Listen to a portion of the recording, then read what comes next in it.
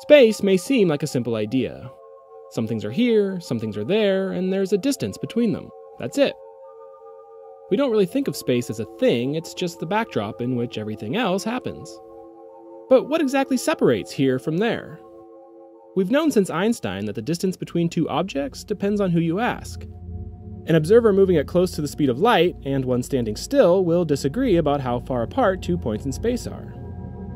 As you get closer to the speed of light, distance shrinks, and here and there get closer to becoming just the same place. But it gets weirder. Einstein also showed that mass and energy bend space and time, and that's what we experience as gravity. In this view, space and time sort of rest on top of the gravitational fields created by the mass and energy in the universe. Problem is, this happy arrangement breaks down when you try to apply it at really small scales where quantum effects take hold.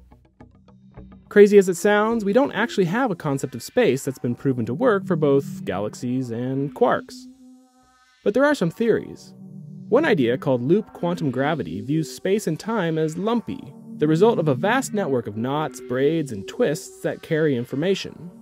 One kink in the network might correspond to, say, an electron, while a different one, a few links away, might be a quark. The connectedness of the network determines how, when, and where particles interact, giving rise to what we perceive as space and time. A different theory, called causal sets, views space and time as just a vast collection of instants. Rather than being a random jumble, these individual events are linked by causality. If you take them as a whole, the idea of space and time emerges, sort of like how the concept of temperature emerges from the motion of many particles acting together.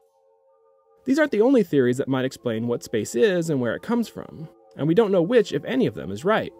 But they all point to a common end.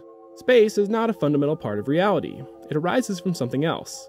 Something to ponder next time you're trying to get from here to there.